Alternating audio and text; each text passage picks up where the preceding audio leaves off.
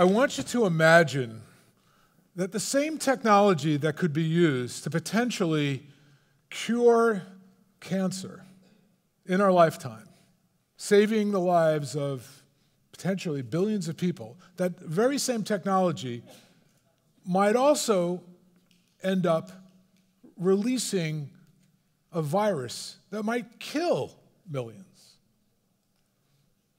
I want you to imagine with me that that same technology that could be used to create a new energy source, a clean energy source that could transform the economics, the prosperity of the planet, that very same technology could also end up crashing the stock market, destroying the wealth, the opportunity, and the prosperity of many billions. Now, I am excited about the possibilities of thinking machines, artificial intelligence. I'm excited about the possibilities of them being able to address some of the grand challenges, the global grand challenges that face our world, that, quite frankly, we have not done such a good job in this modern era. We need to do better at dealing with issues of hunger, climate change, security, food, and certainly what's next for healthcare and medicine. If we could accelerate that by using and shaping the future of artificial intelligence, well, quite frankly, that might be one of the most important things in the history of our civilization. Well, I believe we're at that point right now. A choice point, a point where we need to be able to shape the future of thinking machines, shape the future of artificial intelligence, and be careful at the same time to make sure that thinking machines don't outthink us, because there is a risk. It's a double-edged sword.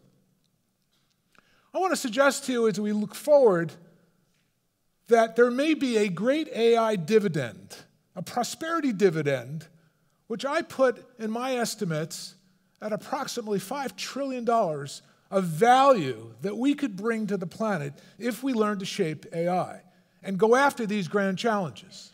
Let me suggest to you that there will be two key technologies that will help us do this. So the two technologies that are emerging right now, and really I spent most of my time kind of looking ahead and looking what's in the lab today, what scientists are working on today to be able to therefore make proper, or let's say bold, and sometimes wrong, but courageous ideas and forecasts of what may come. So there are two technologies that I'm looking at that I think the mashup of these two technologies could end up being the new framework, the computing framework that will accelerate artificial intelligence and give us true thinking machines. The first is neuromorphic computing. Neuromorphic computing, well, quite frankly, it's about using genetics, biology, and neuroscience as the model, the use and development of what we know today as neural networks.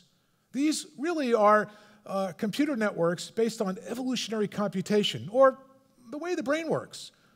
In fact, we're beginning to create models that show the possibilities of that. Well, let me give you an idea where it could be. Neuromorphic computing, we could end up with, within 10 years or less, we could end up with 100 billion programmable neurons, which would replace the kind of logic gates we have today, and we could end up with 1 trillion synapses. Those are the connections between neurons that enable our communications in our brain to work. So the ability to harness the kind of neuromimetics to create this new kind of computer platform that wouldn't just be a thing in our phone or in our car, in our habitat, but would live as a virtual entity, but yes, could get downloaded on demand, that could be within 10 years a reality. Now, the other technology that's important to envision is quantum computing. Quantum computing today is completely a different architecture than supercomputers, where we're harnessing bits today, zeros and ones, fairly primitive. Tomorrow, quantum computing will be 100 million times faster. We could collapse 10,000 years into 10 minutes of programming.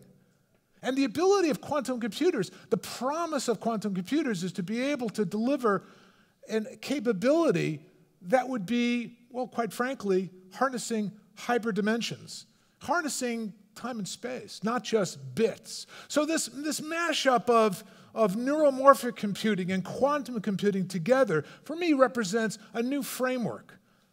But as I said earlier, there are also risks. Now, one of the challenges about thinking machines, which goes to the heart of the issue for me, certainly is we need to be vigilant and careful about autonomy. Now, there's been a lot of talk about intelligence, the growth of intelligence, superintelligence, when AIs will become smarter than and surpass human intelligence and become even an alien intelligence, if you will. What will be the implications for that? And somewhere along the line, we've missed the opportunities to understand about autonomy. We could end up having fully autonomous artificial intelligence, general artificial intelligence, strong artificial intelligence that could be, quite frankly, dumb. Is it possible we could have dumb AI? Yeah. What would dumb AI be, right? What, do we want to turn over, our healthcare system to dumb AI? Do we want to turn it over to utilities? So we're going to have dumb AI for a long time until we have really smart AI. But the notion of autonomy, we need to learn to control AI before AI controls us. That's my thesis. Well, let's move forward. I want to suggest to you that there are a series of challenges, grand challenges facing our planet. I'm going to outline a couple of them to give you an idea of where I think we should shape AI, direct AI, to be able to control the outcomes. First, as I said, the grand challenge of managing food. We waste half the food we make. There's 800 million people on the planet today that are either malnourished or they are suffering from hunger. 300 million children a year die from not having the food they need. And when you really look at this problem, it's food distribution, it's logistics, it's transportation, it's refrigeration. Could we feed the world with AI to better reorganize this? Yes. Artificial intelligence is another word for kind of the future design science, the tool sets that we should be deploying to be able to go after these grand challenges. I believe in looking at these key problems regarding food distribution and moving from the field to the shop to the mouth, I think that we could apply artificial intelligence to managing these. Another great challenge before us is cognitive medicine, healthcare. Over 500 million to 1 billion people a year do not have access to the healthcare they need. We're developing a new era right now. There's a hospital system I've been advising in Bangkok, Bumrungrad, and they are now experimenting with cognitive science, looking at big data and analyzing, using the beginnings of machine intelligence to analyze patterns to be able to do better oncology diagnostics. This is just scratching the surface, but imagine 9 billion people by 2050, 9 billion cell phones, 9 billion AI docs creating personalized medicine to be able to give people capabilities that we could only possibly envision today. It seems almost impossible today. But then if this was 35 years ago and I was going to talk about having a supercomputer that you would wear, or a self-operating car that you wouldn't need an operator, or even what's next for the internet, people would think I was crazy and really smoking something and enjoying it. Well, I believe that the era of preventive diagnostics, where we can actually understand disease and use artificial intelligence to be able to interdict and actually prevent illness, understand population health, and go after major diseases that are going to ravage our future, such as Alzheimer's, such as cancer, such as diabetes. I believe we have a destiny to be able to use artificial intelligence to shape this, but we've got to be careful. Now, there are also other scenarios, quite frankly, that represent risks that we need to pay attention to. Will we have potentially rogue AIs? I believe we will. I believe as more things get connected, more things will get hacked.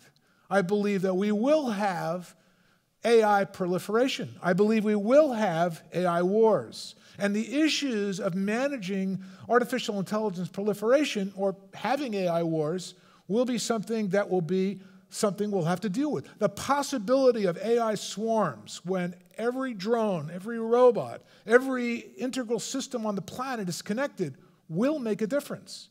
And that could be hacked by terrorists, non-state actors. We will have to be vigilant and guard against this kind of scenario. Well, two other quick scenarios I would say to you that are going to be very critically important to our future. One is we need a new kind of climate science. Dealing with just the massive terabytes, the massive data. You could fill up 10 football fields full of data today and still not fully understand. Remember I said earlier, one of the key features about the new computing architecture that would drive AI is the ability to collapse time, to be able to process and analyze and make decisions faster and better. Well, I would say we are on the edge of a massive development in artificial intelligence to be able to help us better deal with climate, understand climate, data, logistics, geography, the weather. Let me suggest to you that there is an AI dividend waiting for us, whether we're talking about climate, whether we're talking about healthcare, whether we're talking about what's next for ending hunger. I believe our mission is to be able to use AI and shape AI to create a better future for all of us on the planet. For over the next 10 to 20 to 100 years, we can use AI as a design science to design a better future. But we've got to beware. We want to make sure at the same time we can control AI before AI controls us. And I believe we can do that. Thank you.